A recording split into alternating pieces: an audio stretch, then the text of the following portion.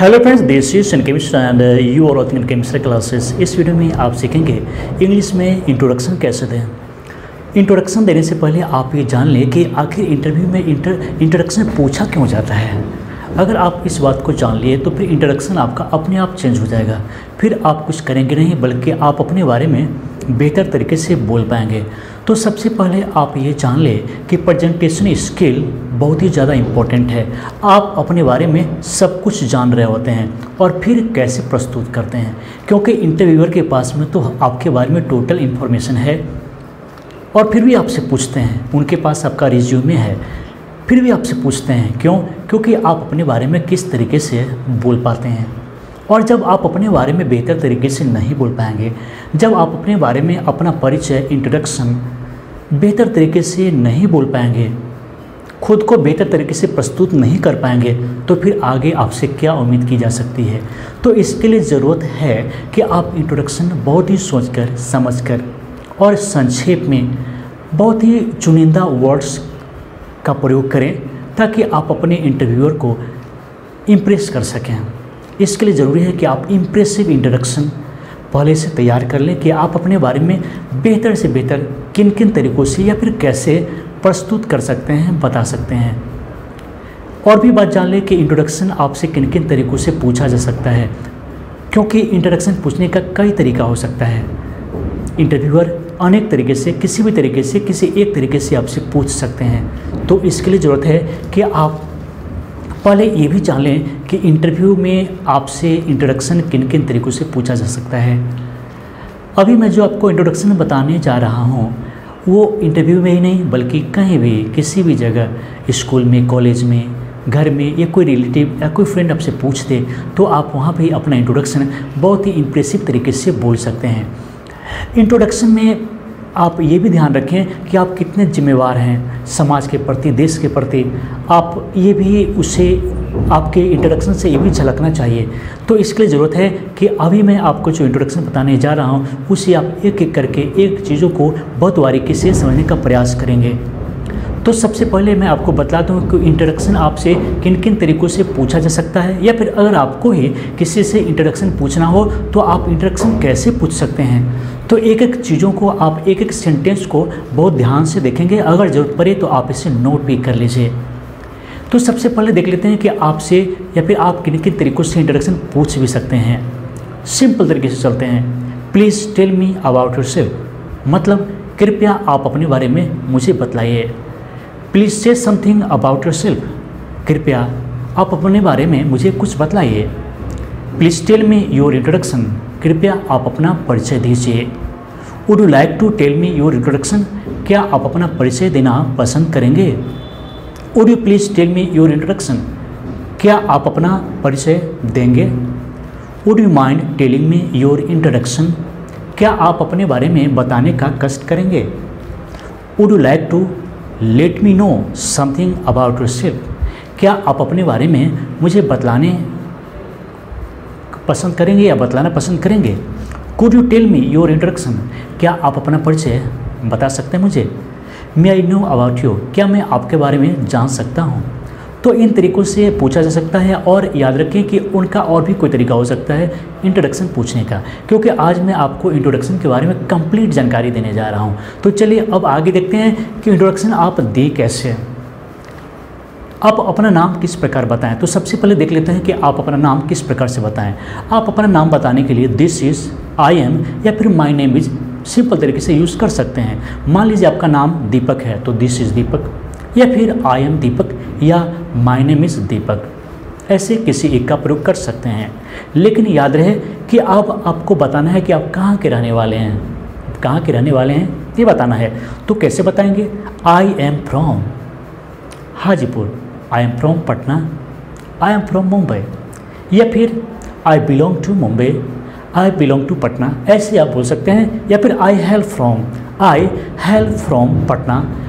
तो आपके बताने का अंदाज़, आपका वर्ड सिलेक्शन बहुत ही इम्पोर्टेंट है। तो आप इन तरीक़ों से अपना बता सकते हैं कि आप कहाँ के रहने वाले हैं। तो अब आप अपने पिताजी के बारे में, बल्कि उनका नाम तो ज़रूर बताइए। My father's name is mister, फिर उनका नाम, फिर वो क्या करते हैं। तो ही इज़ अगर वो जॉब में है तो he is in a job, he is in a government job, he is in a private job, या फिर ही इज़ अ फार्मर, या फिर वो जो करते हैं जिस जॉब में आप क्लियरली बता सकते हैं। अब आप अपने इंट्रोडक्शन में अपने एजुकेशन के बारे में बताएंगे, और कैसे बताएंगे, किन तरीक़ों से बताएंगे। As far as my educational qualification is concerned, जहाँ तक मेरी शैक्षणिक योग्यता का सवाल है। अब आप यहाँ पर ध्यान रखें कि क्वालिफिकेशन के जगह पर एक्सपोजर का भी यूज़ कर सकते हैं, जैसे as far as my educational exposure is concerned, जहाँ तक मेरी शैक्षणिक योग्यता का सवाल है। अब यहाँ पर एजुकेशन के जगह पर एक्सपोजर का यूज़ कर सकते हैं। एक्सपोजर का एक मीनिंग योग्यता भी होता है।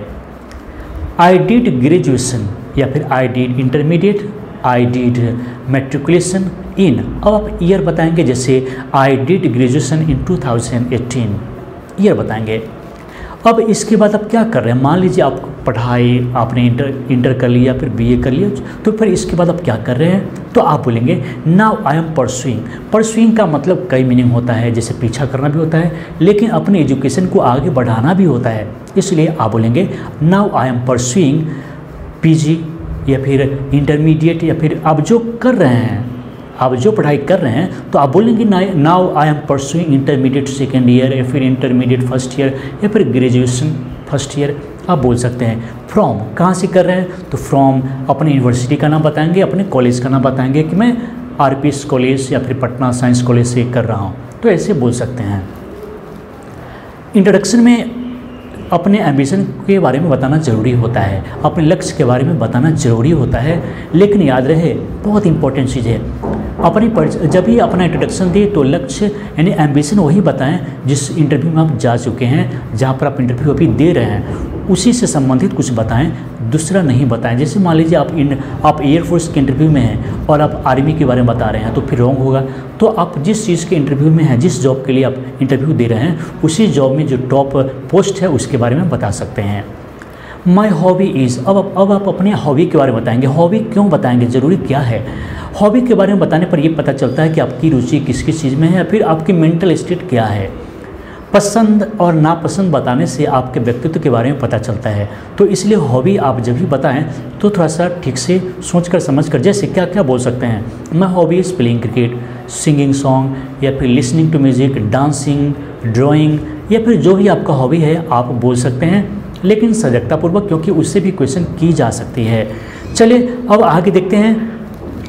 अपने बारे में भी बताना ज़रूरी है, जैसे आपने हॉबी बताया, एम्बिशन बताया। अब कुछ पर्सनल आपकी क्वालिटी क्या है, स्वभाव क्या है, उसके बारे में कैसे बता सकते हैं। जैसे as a person I want to live a virtuous life, मतलब ये हुआ as a person I want to live a virtuous life, मतलब ये हुआ कि व्यक्तिगत रूप से मैं धार्मिक या फिर सादा जीवन जीना पसंद करता हूँ या चाहता हूँ।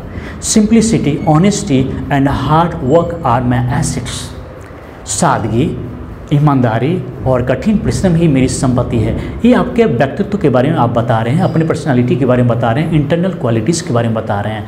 तो इसके लिए ज़रूरत है आप इससे बताए हैं, जैसे simplicity, honesty and hard work my assets, मतलब सादगी, ईमानदारी और कठिन परिश्रम ही मेरी संपत्ति है।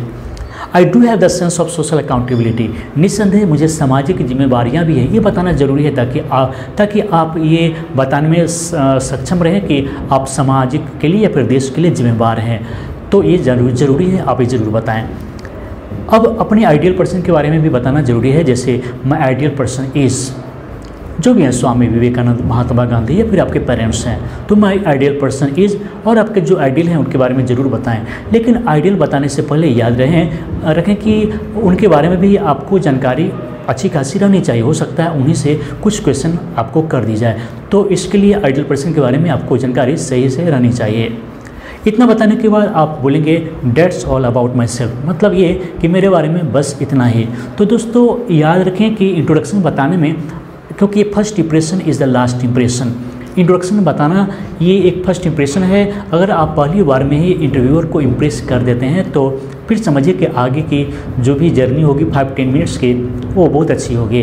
तो इसके लिए आप बहुत कॉन्फिडेंटली ही बात करें। तो चलिए अब आपसे हम पूछते हैं, मैंने अभी बहुत सिंपल सा एक चीज़ ऐड किया था, या फिर आपसे मैं पूछता हूँ कि अपने क्वालिफ़िकेशन को किस किस प्रकार से, यानी कि आप कुछ और तरीके से बता सकते हैं, कोई इम्प्रेसिव तरीका है अपनी क्वालिफिकेशन को बताने का इंटरव्यू में या इंट्रोडक्शन में, तो आप कैसे बता सकते हैं, मतलब आप अपनी क्वालिफिकेशन को किस तरीके से बता सकते हैं। तो चलिए आप इस कमेंट बॉक्स में अपना क्वालिफिकेशन को बताइए और मैं देखूंगा आप किन किन तरीक़ों से अपना क्वालिफिकेशन लिखते हैं। तो चलिए दोस्तों, अगर वीडियो आपको लगा कि बेहतर है, आप कुछ सीख रहे हैं, तो अपने दोस्तों को ज़रूर शेयर कीजिए ताकि अधिक से अधिक हमारे मित्र सीख सकें।